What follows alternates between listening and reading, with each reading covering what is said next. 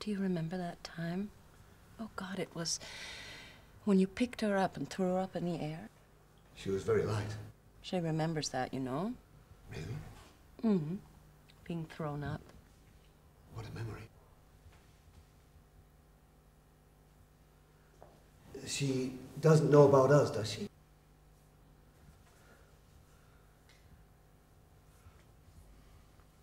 Of course not. She just remembers you as an old friend. Yes, that's right.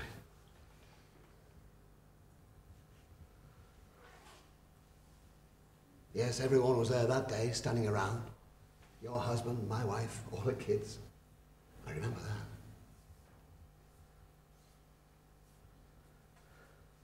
What day? When I threw her up. It was in your kitchen. It was in your kitchen. It's not about you and Emma, is it? I know all about that. Yes, so I've been told. Ah. Well, it's not very important, is it? Been over for years, hasn't it? It is important. Really? Why? I thought I was going to go mad. When? This evening, just now. Wondering whether to phone you. I had to phone you. It took me 2 hours to phone you. And then you were with the kids. I thought I wasn't going to be able to see you. I thought I'd go mad. Look, I'm very grateful to you for coming. Oh, for God's sake, what exactly do you want to say? I don't know why she told you.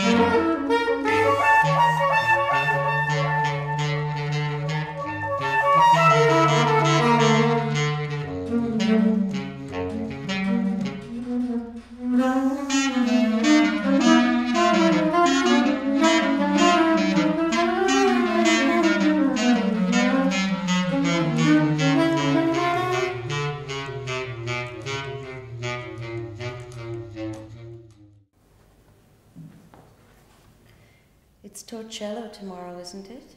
What? We're going to Torcello tomorrow, aren't we? Yes, that's right. That'll be lovely. I can't wait.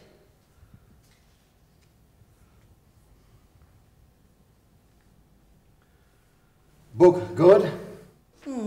Yes. What is it? This new book, This Man Spinks. Oh, that. Jerry was telling me about it. Jerry, was he? He was telling me about it at lunch last week. Really? Does he like it? Spinks is his boy. He discovered him. Oh, I didn't know that. Unsolicited manuscript. You think it's good, do you? Yes, I do. I'm enjoying it. Jerry thinks it's good too. You should have lunch with us one day and chat about it. Is that absolutely necessary? It's not as good as all that. You mean it's not good enough for you to have lunch with Jerry and me and chat about it? What are you talking about? I must read it again myself now it's in hard covers. Again? Jerry wanted us to publish it. Oh, really? Well, naturally. Anyway, I turned it down.